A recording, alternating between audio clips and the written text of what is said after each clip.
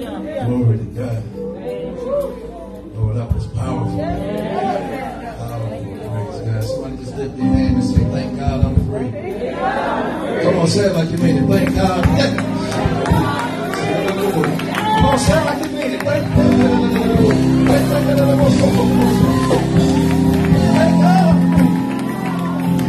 Thank God I'm free. Yeah. Thank God. Thank God I'm free. Oh, God.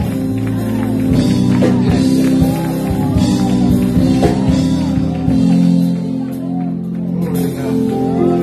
Glory to God. Hallelujah. Hallelujah. Praise God. Praise God. Thank God I'm free.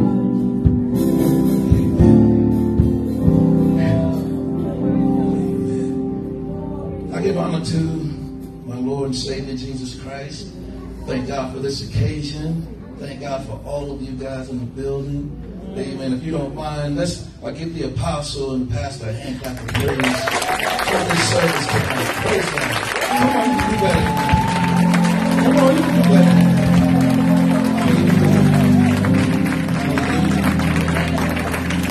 Amen. They have a heart for God and the things of God. Amen. And believe it or not, youth services or youth endeavors are at the heart of God. Amen. We spend a lot of time ministering to the adults, but do we spend as much or more time ministering to our children, youth, and young adults? Amen. I'll take that tonight. Praise God. Amen. I don't know how many of you have ever sat under one of these teachings or one of these lessons before, but it is a PowerPoint lesson, and I do go through slides, and I try to teach, and I try to keep from speaking in tongues and preaching and all that good stuff. But I do want to pass on some relevant information, I believe, not just for the children, not just for the youth, but for everyone. The Lord has taken me a different direction this time.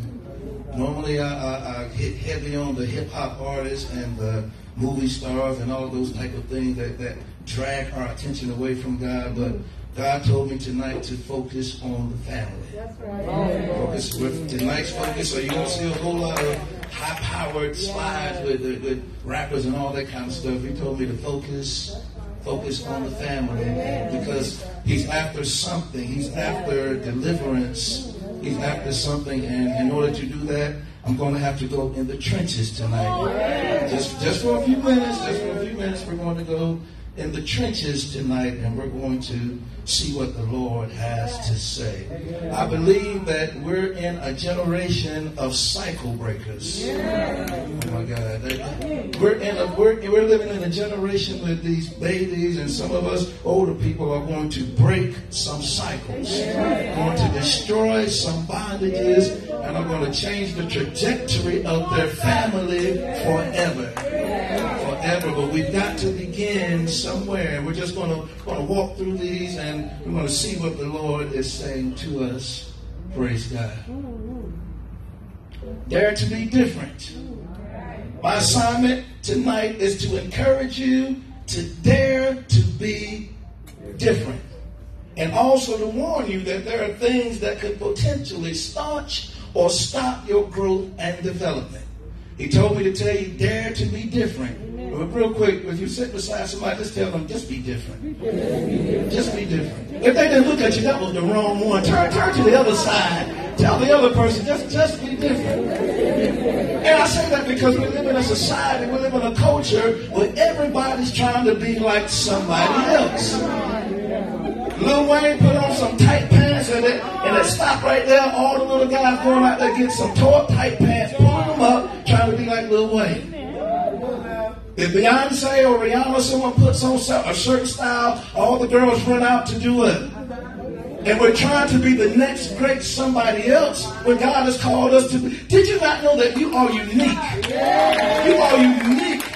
When God made you, He broke the mold. Ain't nobody else gonna be like you. But you won't know that if you spend your life trying to be like somebody else. Don't be the next great somebody else. Be the first great you. And I have to warn you tonight that there are things that are in your path that are that have been put there by the enemy to stop your growth and your development. So the term cycle breaker refers to a person that God chose to intentionally change generational family patterns. A cycle breaker is a person or people or a group of people that God strategically chose to break the cycle that's going on in your family. And if you believe that, you just raise your hand and say, yeah, that's me. Yeah, that's me. That means God chose you to change things. God chose you to be the first one to go to college, the first one to finish college, the first one to be a millionaire, the first one to do something great. God might have chosen you to be the first to do that. A cycle, beloved, is a series of events that are regularly repeated in the same order. So anytime you're seeing the same thing happen in your life or in your family from year to year, it is a cycle. If you see something that keeps reoccurring over and over again in your house or with your cousins and your aunties and your uncles, it is considered a cycle. And cycles are strategically planted by the enemy in the hearts and the minds. All he really has to do is start the cycle because he knows we will perpetuate and keep it going. So if you keep seeing the same things over and over again, it's a cycle. Let me show you a few. Poverty can be a cycle. Let me show you. Poverty can be a cycle because if grandmother was poor and didn't know how to handle money, she didn't teach her grandson how to handle money. So thereby he couldn't teach you how to handle money. And the cycle just perpetuated itself. And poverty, beloved, is a cycle. Suicide and depression and insecurity can cycle itself from your parents down to you. Okay? Addictions, divorce, rape, sickness, diseases, inherited ways, trauma, stress, anxiety, even bitterness can be considered a cycle. And what God is trying to say is that you have to first recognize if I'm in a cycle. Recognize that, am I doing the same thing that my mama did at my age? Am I acting the same way that my dad did? Look, it's so crucial that even when you go to the doctor wants to know what's in your family. Did your dad have this? Did your mom have this? They don't just diagnose you, they diagnose your bloodline. Because they know certain things flow down the bloodline, and if they had it, then you are most likely going to be fighting the same thing that they fought. Come on. That's right. All right, toxic generational cycles. Anybody know what toxic means? Anybody ever been in a toxic relationship? Don't raise your hand. Toxic relationship is when you love her and she love you, but y'all can't get along. Y'all first met, you had the googly eyes and you were talking about how good it was, and now 2 months later y'all are at each other's throat. Tell your neighbor that's toxic. That's toxic. That's a toxic relationship. There's also toxicity in bloodlines. Oh my God. These traits and proclivities or ways can be passed down without knowledge from the giver to the receiver. So for instance, if mom and dad are always arguing, always fussing, always at each other's, and we as parents think we're slick, we'll shut the door and go in another room and think they can't hear what's going on.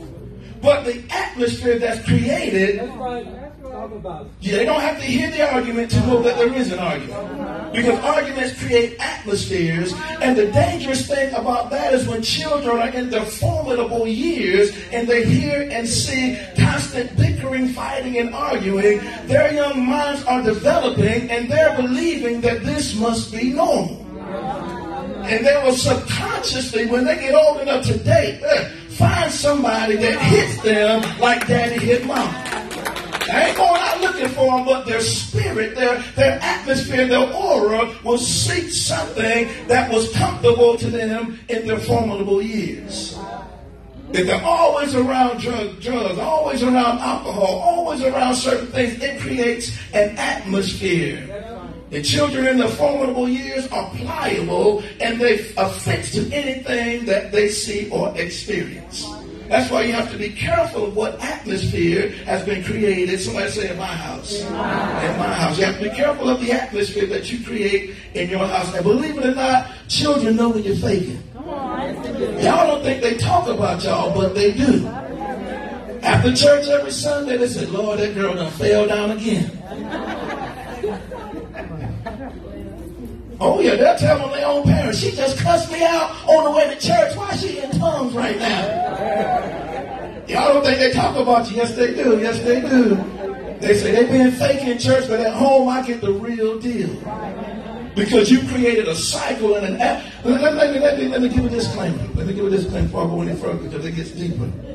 There should be no repercussions for anything that I say.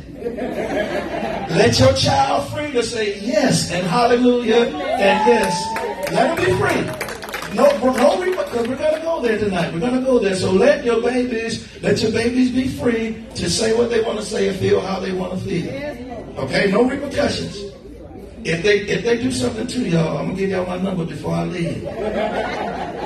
Y'all see, I don't want y'all to sit here and say, Lord, he talking about my mama, but I can't say nothing. I want you to be free. Because God is after something tonight. I'm trying to tell you, God is after some deliverance. He wants some breakthroughs with the babies tonight. So we've got to go a little bit deeper in the trenches. Let's go to work. Amen. What happens is when children are developed in toxic cycles or toxic families or toxic relationships, they regress in their minds and their feelings because they feel like they can't trust us as their parents or their guardians with how they really feel. So they will become a shell of who they are just to fit in with who you want them to be. Oh my God. They feel abandoned and judged by us because the moment they make a mistake, we go high and to the right. Right? The moment they make a mistake and when we feel like it was something, they should have been smarter than that. You're better than that. You're smarter than that. Why did you do that? And we go higher to the right and they shell up, they turtle up because they feel like, I can't tell mama nothing else. I can't tell daddy. And let me tell you, when my daughter, she gonna kill me. My daughter first started liking boys. And she came out, she felt free enough to tell me that she was liking boys. Me and my crazy self, I said, oh, Lord Jesus, my baby, no, you like boys. Because I thought she was too young. I didn't want her to get pregnant before she got married. I said, oh, Lord, and I went high to the right. And she turned up, stopped talking to me for a long time. Because I went high to the right to something that was normal for a girl to like a boy. I wasn't going to say that, but I had to come to myself and say, it's normal for her to like boys. It's normal for boys to like girls. What I should have done is sat down and talked to her about what it's like to like a boy, what it looks like for a boy to like you.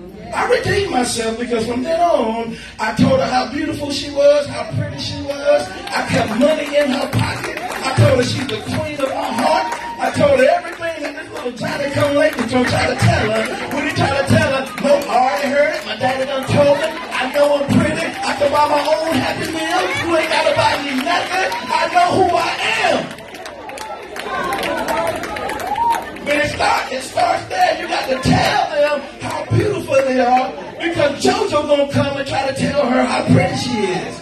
And boys are predators because the moment they told the girl how pretty she is, you're like, Daddy. Because he knows she's never heard it before. He knows Daddy hadn't affirmed her, mama's not pulling her under her breast and telling her how beautiful she is. And when they find a weak link, they go after it.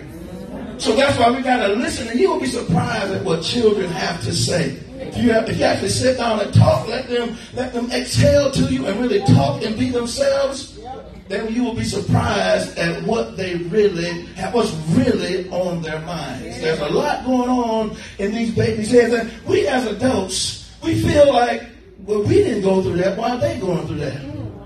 But I want to tell you, beloved, that they are going through stuff that we didn't see until we became adults. There is a demonic warfare coming against this generation because he realizes that if they ever get both feet on the ground, if they ever get their feet under them and they know who they are, then his kingdom is going to be torn down. We are thinking revival is going to come from the bishop or going to come from a big name. No, revival is going to come from them babies right now in the front row. Revival will come from that boy that seems like he's uninterested in church. Revival will come from that boy because the Spirit of the Lord is going to hit him. And you ain't seen a praise until you see the praise from a child. When a baby gets loose and starts praising God, you better get out of their way. When a baby lifts their hands and say, Lord, I love you. Lord, I thank you. You get to see the glory. The glory is going to fall. But don't expect for them to praise like we praise. They are adamantly opposed to our plastic praises because they see what happens when we go home. So they say, we ain't going to pray. I'm not going to praise God until it's for real. So when you see a young person praising God, it is a for real praise. But what they do is they digress. Y'all sit down. So I'm trying to stop. I'm not trying to teach and not preach. They digress and they feel like they can't talk to us anymore. And in the absence of talking to the parents, they're going to talk to somebody. So what happens is they begin to talk to JoJo, Ray Ray, John, Jenny from the block, and all these other folks about stuff they should be talking to you about. So when you grow up in a house that has manipulation, criticism, controlling behavior, I must be hitting something because my spirit ain't going crazy. Dismissive behavior, a sense of competition, unreasonable punishment, and unpredictability that is an environment for the child to turtle up and not be who God has called them to be. Cannot manipulate your child. You cannot over-criticize your child. You can't control them no matter how much you want to. And for every controlling parent, just take a walk back in time when you were their age. You'll say, baby, you doing good because I was a lot worse than you were. You cannot dismiss them because they're children. You cannot have a sense of competition because your child is pretty and you are over the hill. You can't be mad at your daughter because she looks better than you.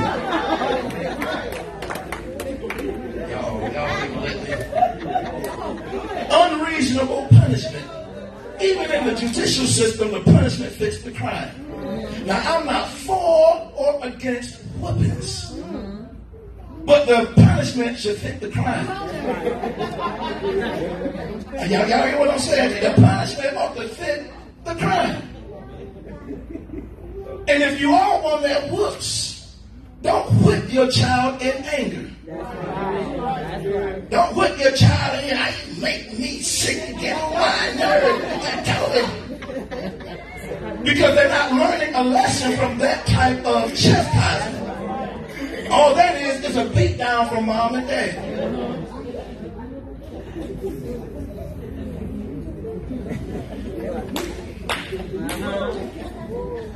So what happens is, in the absence of them being able to look up to mom and dad or look up, that the rappers start teaching our girls how to be. Because they look up to them and they identify with their beauty and their ambiance and how they flow. And you'll be surprised how many children want to be like Nicki Minaj or want to be like Beyonce. And they look to them and they are striving to be like them. But that's what happens when the relationship is severed in the household. When it's severed between mom and daughter, son and father, then that's when you start seeing them acting like what they see on the television screen. And now our boys are identifying with people that are broken just like they are. One thing I want to tell you guys about all these rappers that you guys listen to or like and love or know their life story, know all the lyrics, is that 99% of it is their skill set. That most of them didn't come from any hood. Most of them have two-parent homes. Most of them have a skill set to write because they know that if they fake it long enough, then you are going to try to be like something that they're trying to be like. And believe it or not, you're broken and they're broken and you're following in their brokenness. And I want to tell you that if These people worship Satan. And their lyrics say so. Their lyrics say that they worship Satan, that their lyrics are about guns, violence, drugs, and sex. And now in the modern day hip hop, Satanism is at the forefront of what they're saying. So if they're worshiping Satan, you know all about them, and you can quote all of their lyrics, then you're worshiping the God that they worship. There's no way around it. If they worship Satan and you worship them, then you worship their God. And this is one of the reasons why children sit up in church and can't feel the presence of God, because they had the iPod in their ear all night with Lil Uzi Vert and Playboy Cardi and all these other guys that are spitting devil demonic lyrics in their soul, in their very souls. And it is difficult for them to feel God when the enemy has been in their ears all week long. It is difficult for us as adults. It's just, as we as adults, we can fake it a little better.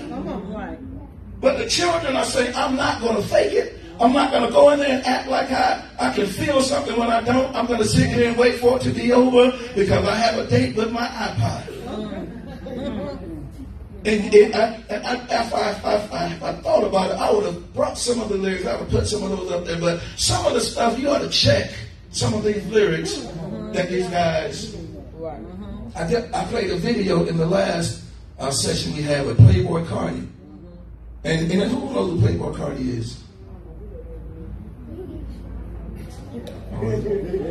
Not many of them. Who knows who Nicki Minaj is? Okay.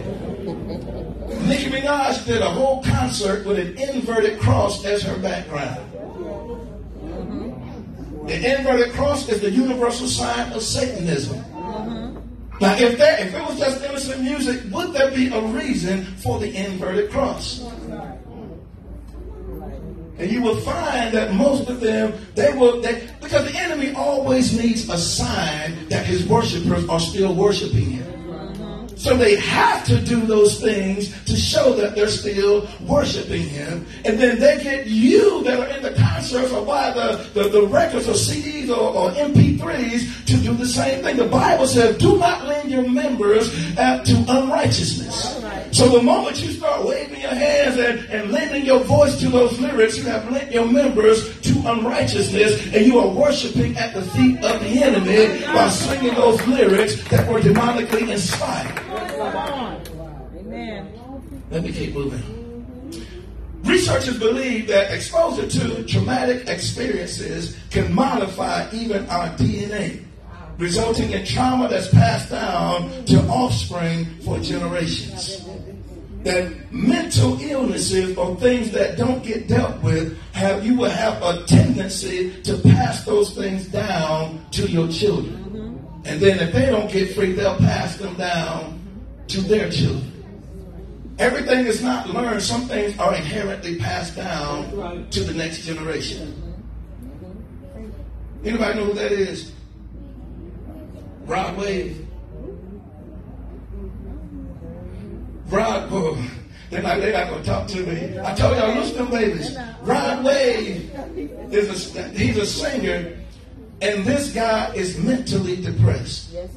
Every single song he sings is about who hurt him, who broke his heart, who did this and who did that. But he is popular because he speaks the minds of what the children want to tell us. There are things that he sings in his lyrics that speaks directly to the heart and the mind of the children, but it is the saddest stuff I have ever heard. It's got dope beats, but the lyrics are sad. But he speaks the minds of what the children actually want to say.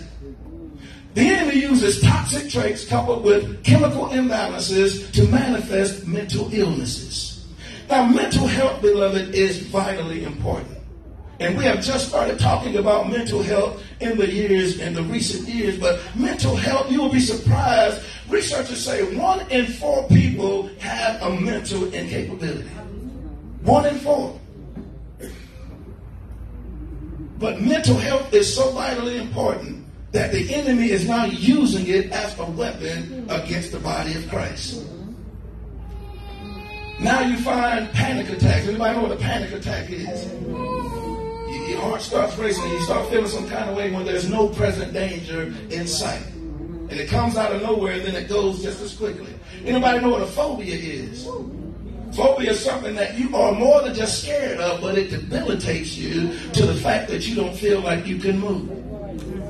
And believe it or not, some of us have created phobias in our children. Yes. Anybody ever had a roach thrown on them?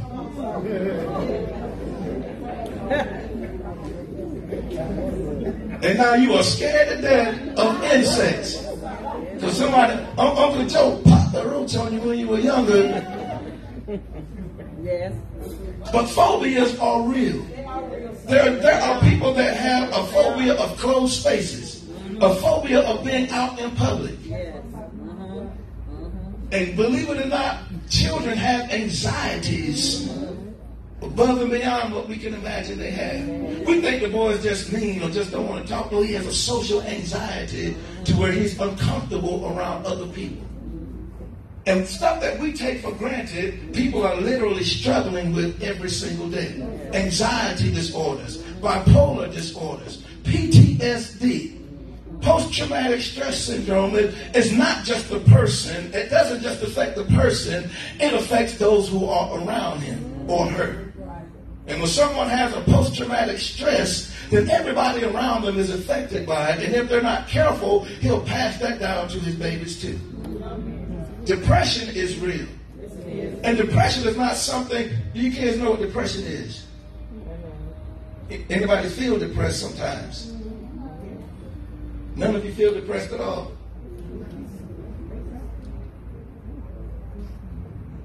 What about you adults? Any of you adults ever feel?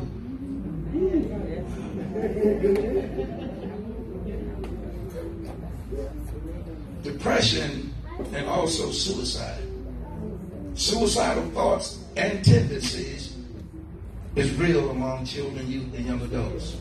It's so real that it is in some of the lyrics that are being listened to. One of my favorite artists when I was coming up was Tupac and Biggie. And every other song they made was about an untimely death. Tupac made one song, I See Death Around the Corner. Biggie made a song, You're Nobody Till Somebody Kills You. And I didn't know it, but I was quoting death all in my spirit by singing those lyrics. I see death around the corner. Gotta stay high while I survive. Man, why I still know the lyrics? Y'all pray for me. Pray for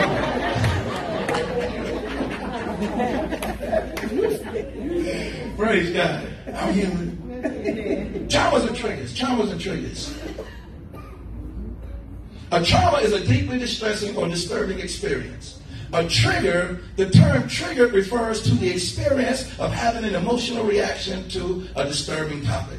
Trauma is something that you've gone through. The trigger is what brings it back and makes it feel like it just happened. That makes sense? Makes sense? All right, there are two types of triggers. There's an internal trigger. The internal trigger comes from within the person. It can be a memory, a physical sensation, or an emotion.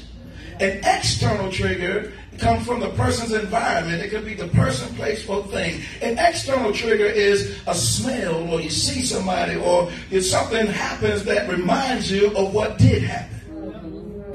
That's an external trigger. And sometimes people are triggered by things that they didn't know that was a trigger until it happened to them. The internal trigger happens on the inside. The external is when you step into a place and it makes you feel some kind of way because it reminds you of a trauma that you experienced when you were younger. Before you play this, this is going to trigger some of you. This is going to trigger some of you.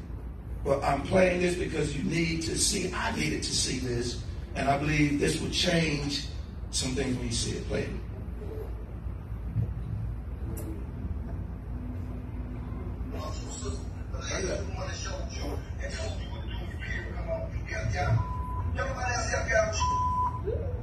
Yes, yes, I'm here. Hello.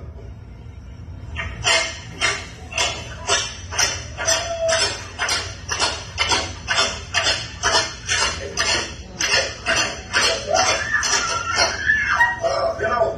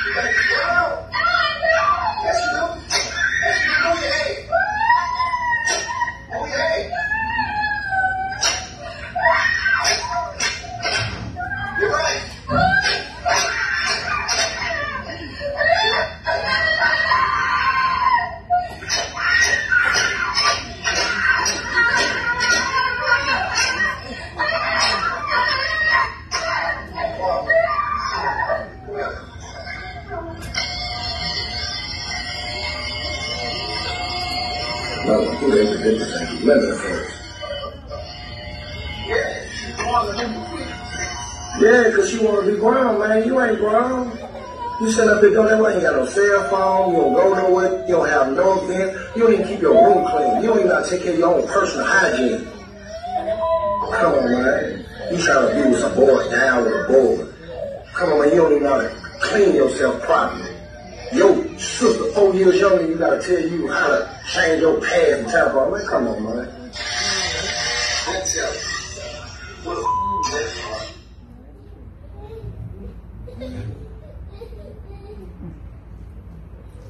As I said before, I'm not a proponent for or against chastisement. But in my humble opinion, that was a beatdown. In my humble opinion. And I say that because she downloaded Snapchat and wanted to talk to boys on Snapchat. And I counted, she took more stripes than Jesus did.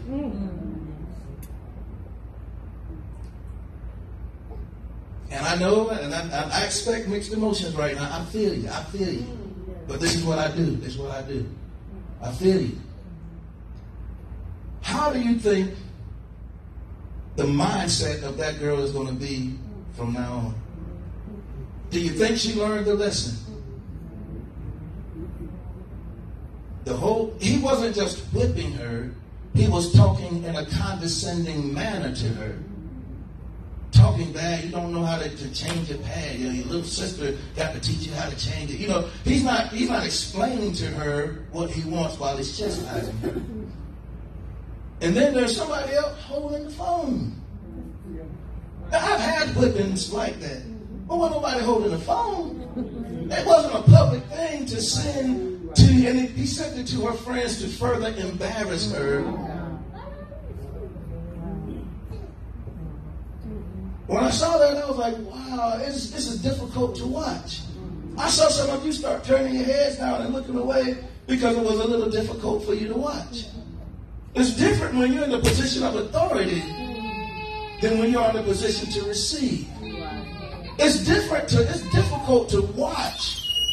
It was difficult for me to watch how hard and how many times he whooped that girl.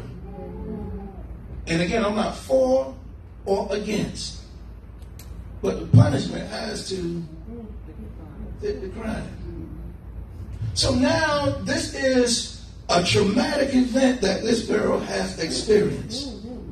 And there's no way she's not going to feel that for the rest of her life. You understand what I'm saying? Transparent moment. I used to whip my kids. I was not angry and whipping them like that, but I used to whip my kids. I stopped a long time ago, not because I saw the video or anything like that. I transitioned into a different type of way of disciplining them. But when I saw that, I had remorse for how I used to whip my kids. Because I do not believe, now that I think about it, that the punishment always met the crime. So now I've got to deal with the fact that I may have caused trauma in the minds of my babies. I'm being transparent. If the Lord is going to get something, I got to be first partaker. And I have to live with the fact that I might have caused some trauma in their lives because I didn't just whip them. I probably went to the other side and abused them. So now I've got to deal with the fact that I've caused trauma and maybe some triggers in their lives because I got a whooping, so you get a whooping. Whoopings was handed down to me, and I got them, and I don't believe none of mine fit the crime. No whooping I got, but it just didn't match. Well, I just don't think he should have whooped you like that. But it was handed down, and I thought that is how you discipline children. You discipline them when they make a mistake. You put them on the bed, and you whip them into submission. You whip them until they be what you want. You whip them until they act like you want to act. You whip the child out of them and make them adults when they're still a child's age. I know the Bible says spare the rod, spoil the child. But there has to be some type of discipline even while you're chastised. And there's a grown person in here even tonight that I just triggered you of some traumatic event that you have gone through. Just keep on, we got it.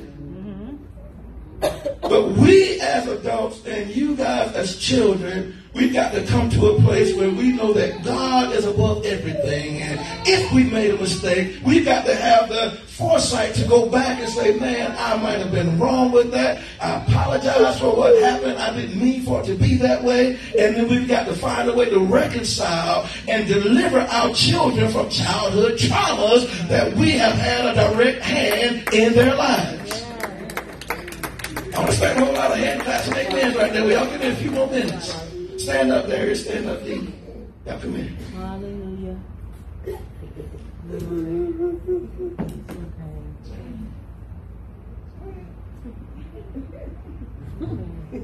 I apologize for the way I put y'all.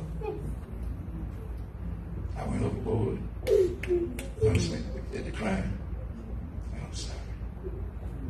And I'm going to work my way to get us out of the trauma that I may have caused in y'all's lives by doing that. Yeah, forgive me.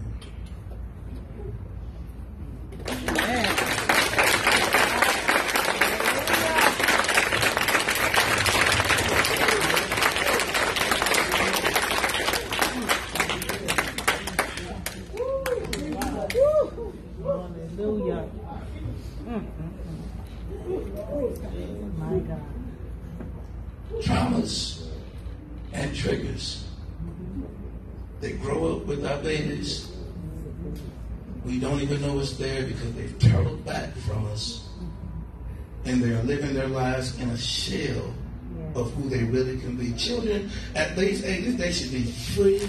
There should be no anxiety, no stress. They should be running around the house, tearing the house up, running out in the yard, have friends. We should not try to make our children adults before their time. Children make mistakes. Children do bad things. Children are going to go the wrong way. That just comes with being a child. But what we've done is we've handcuffed and shackled our babies and put them in bondage and make them walk like this and talk like this and be like this when that's not really who they are. And they're shells of who they really can be. We can't blame them for everything. Some things they do is just the fact that they're children.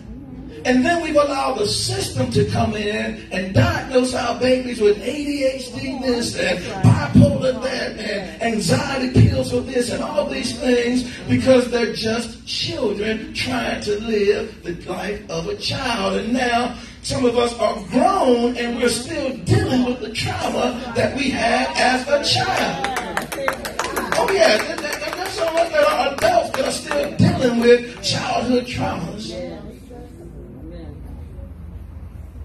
And then you add poverty and abuse and fatherlessness and all of these different things, and the enemy begins to have his way. And then one thing about it is we still bring them into church. We still put a mic in their hand. We still are licensed or ordained them. We still put them on the instruments. We still line them up on the praise team. And then brokenness is singing to brokenness. It's a whole cycle. It's a whole cycle because we'd rather you look and act right than to be right. So now we've got preachers that are broken. We've got singers that are broken. We've got musicians and apostles and prophets and bishops that are broken. And the church is in a state of chaos because the blind are leading the blind. And brokenness is trying to fix brokenness. And everybody's in the same pot together needing some form of deliverance. So that's what the Lord is after tonight. I told you it's a little different. It's not flashy and fly like I normally do. But God says, stop. Stop this time. This time, stop. And speak to the heart. Speak to the heart. Because God wants something. It's time to break the cycle. And the only way to break the cycle is to be honest and real. Somebody say, with myself. With myself. With myself. You have to be real with yourself. That if we continue on in this same pattern, in this same way, we're going to raise up a whole nother generation. And they're going to take the mic. They're going to do great things, but they're going to minister broken. But God wants, I'm still trying to go through these slides. God wants deliverance. True, authentic, real deliverance. God wants the child to come up and say, I need to be delivered. I got trauma. Stuff you said, that video, something you said, it just did something to me, and I want to be free. I want to be free. Because God is not after your ministry. God is after your heart. He wants your heart strings to be full and free. But we got to go in the trenches, and we've got to rewind back to some stuff that we might have pushed away and think time is just going to heal it. Time don't heal it. Time don't heal it. Time just pushes it further down. But the weed grow up with the tares. So you have, with the wheat, you have wheat and you have weed. They grow up at the same time. And just about when it's time to harvest, here comes the weed pulling up. And you can't pull either one because you pull both. Because their root systems are intertwined. So God has to do surgery himself. So this is what we're going to do. This is what we're going to do. I'm going to open the altar. If you need prayer, this is a real, if you want it, this is where it is. I'm not going to pump you. I'm not going to prime you. But if I spoke to you tonight and you want to be free, you want to be delivered, man, woman, boy, or girl, it does not matter. There is no age at this altar call. If you want the Lord tonight, I encourage you to come running down to this altar. Come running down to this altar. Yeah? If you want to be delivered, if you want to be free, if you want to be free,